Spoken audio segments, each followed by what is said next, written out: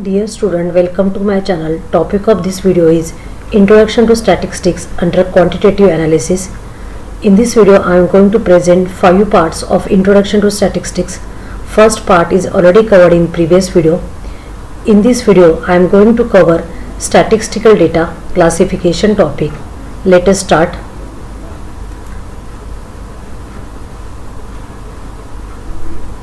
What is meant by classification?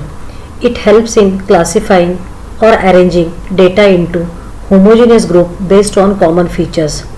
Raw data is unsuitable for further analysis and interpretation since it cannot readily understood. This arrangement of data helps user in comparison and analysis. Fundamental data is simple to locate and recover with the help of prepared data analysis system. What level of detail and techniques the organization will use to classify the data should be specified in written procedure and set of guidelines of the company. For example, a town population can be divided based on which type of group, maybe gender, age, marital status or all types. Objectives of data classification: to compile the volume of data in a way that makes it easy to reconcile similarities and differences as a comparative tool, to quickly highlight the data's most important aspect, to emphasize the important information gathered while eliminating the irrelevant information, to enable the analysis of the collected data in a statistical manner. Types of classification. There are 4 types of classification. First is geographical classification. As its name indicates, it's area wise. Example, cities, district, country, etc. Chronological classification, that is on the basis of time. Qualitative classification according to nominal and ordinal attributes. Quantitative classification in terms of interval and ratio scale variable. First, geographical classification. It is area wise. Geographical classification is a process of categorizing the data with reference to specific geographic areas such as countries, states, town, district, etc. It is also referred as a spatial classification. For example, information on rice, wheat and sugarcane production in India's 4 main areas can be presented. For convenience of reference, geographic classification is typically listed in alphabetical order. Now see the example. Classification of branch-wise student. 4 branches are mentioned and they are arranged in alphabetical order. CS, ECS, EXTC, IT and their respective students are presented. Second is chronological classification. The classification of data is referred to as chronological classification when it is observed over a period of time. So time is important parameter and based on time they make the classification. See this example here, the 5 years are mentioned from 2018 to 2022 and the sales is represented in crore. A reverse time order may be used when the current events are in the main focus. Generally it is preference that whether you want to start with the latest years or the previous years. Quantitative classification. It describes how data is organized according to certain qualities that can be quantified numerically such as height, weight, income, age and sales. For example, the annual income of employee of ABC company may be classified according to their pay scale. This income variable is quantitative in nature and that right hand side is nothing but the number of employees who are having that particular annual income. Frequency distribution is generated by quantitative classification. Continuous data are obtained through measurements while discontinuous data are obtained through counting. See the example of discrete variable and continuous variable. Here the number of children are discrete in nature. Number of children and that number of children present in how many number of families. This is nothing but the frequency distribution and it is for the discrete type of data. And in second the example is given of weight. For weight, that how many number of persons are present in that category. So here the range is there, so that's why it is called continuous, and here it is a discrete, so we can do counting and here we require to take the measurement. Qualitative classification. Data are classified on the basis of some attributes. Qualitative attributes such as gender, color of hair, literacy, religion, etc. These attributes cannot be measured quantitatively. Classification comes under two categories: simple and manifold table, that is nothing but complex table. For example, in case of color blindness, we may find out how many persons are colorblind in given population, but it is not possible to measure the degree of color blindness in each case. For example, this is the example of simple classification and manifold classification. For example, population is divided into only two categories based on gender, that is male and female, and in manifold classification the number of features are more. So first, population is divided into male and female, and again male is divided into literate, illiterate, and again they are going for employed and unemployed, and similarly for the female. Next topic is frequency distribution. When observations, either they may be discrete or continuous, available on single characteristics of large number of individuals, it becomes necessary to condense the data as far as possible without losing any information of interest.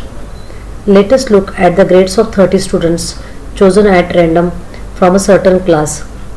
30 data points are there. Now, representation of the data by this approach is very poor choice because it is a continuous long run of data.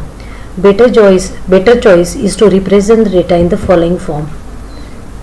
Here we make the table with three columns. First, mark of students, then we count, then it is represented by tally marks. You already did all these things in your higher secondary. Then frequency, so here frequency 4, that's why tally mark is 4. So we require to create the table like this. This is for the discrete data, and on the next slide the example is for continuous data in which the parameter, that is variable, quantitative variable is height. So this is the height from 120 with the interval of 10, 120 to 130 to 170 to 180, and these frequencies are present and which is counted from the data by using tally marks. This is the example for the continuous data, so in which we make the frequency distribution table for continuous as well as discrete data. Relative frequency distribution. A relative frequency corresponding to class is the ratio of the frequency to the total frequency. Now in this example, total 60 students are there and their marks are taken in the range, that is 0 to 10, 10 to 20 to 70 to 80. After that, it is represented with initially frequency. So for all classes frequency is given 1, 2, 3, 7, 11, 22, 12 and 2. So total number of students are 60. To calculate the relative frequency, we require to divide by the total number of students. So 1 divided by 60.02, and when we multiply we get the percentage. So when we count all relative frequency, we are getting the sum 1 because all are normalized between 0 to 1, and when we add the percentage we are getting the 100. Next is cumulative frequency distribution. The cumulative frequency of class is the total of all the frequencies up to and including that class. A cumulative frequency distribution is a frequency distribution which shows the observation less than or more than specific value of the variable. Now first we will take the example for mark less than time. This is the upper limit, and by mistake it is less than but it is actually more than. Now here what we require to do, we require to take the cumulative sum. So when we take in terms of interval, we take always the higher interval. So 10, 20, 30, 40, 50, 60, 70, 80, and when we take the cumulative frequency, 1 we will keep as it is. After that 1 plus 2 is 3, 3 plus 3 is 6, 6 plus 7 is 13. In this way we calculate. Now more than, here we take always the lower limit. So lower limit is 0, then lower limit is 10. In this way we are taking the lower limit, and for cumulative frequency we initially start with the 60, then after that 60 minus 1 is 59, 59 and minus 2 is 57, 57 minus 3 is 54, 57 minus 7 is 47. So in this way we continue. So generally we use increasing order, but when we plot the olive charts, then we are using for less than and more than values. Bivariate or two-way frequency distribution. A two-way table is a table to display frequency or relative frequency for two categorical variables. One category is represented by rows and second category is represented by columns. So here the information given on the cricket, football, hockey, and which is represented by male and female. So such type of distribution can be used in joint probability or to calculate the joint probability. So this is the representation of two categorical variables with their various combinations. Commonly used terms in frequency distribution: class limit. For example, if we take that class 10 to 20, the lowest value is 10 and highest is 20. Class interval is nothing but the difference between them. So if we take the class interval 10 to 20, then the difference is 10. Range of the data: difference between the lower class limit of the first class interval and the upper class limit of the last class interval. Then class frequency, that is nothing but the number of observation that is present. Then midpoint or class mark, it is nothing but the midway between the lower and upper class limits for that class interval. So we will just see the example with which all things gets clear. Now this is a table for 120 to 130 class interval. The class limit 120 is lower, 130 is upper. Class interval is 130 minus 120 is 10. Class midpoint or mark is half of the 120 plus 130, which is 125. Now here the range of data may be for class interval and maybe for the actual data, that is frequency. So range of the data for class interval is 120 minus 180, because maximum limit is 180 and the first class lower limit is 120. Therefore it is 180 minus 120, which is equal to 60. Range of data for frequency: for example, highest observation is 175 and the lowest observation is 124 in our data set. So we can take the range is nothing but the difference between the 174 minus 124. According to class interval, then again two methods of classification, that is exclusive and inclusive method. Exclusive method: value of upper limit of class is included in the lower limit of the next class interval. Exclusive series is useful when the value is complete number or in decimals. This method is widely followed in practice. In the following example, there are 14 students who have secured the marks between 0 to 50. A student who secured 20 marks would be included in the class of 20 to 30 but not in 10 to 20. This is the example of this is the representation of the exclusive method. Here marks are mentioned as 0 to 10, 10 to 20 to 40 to 50 interval is taken, and here if 10 marks are not included here but it is included into 10 to 20.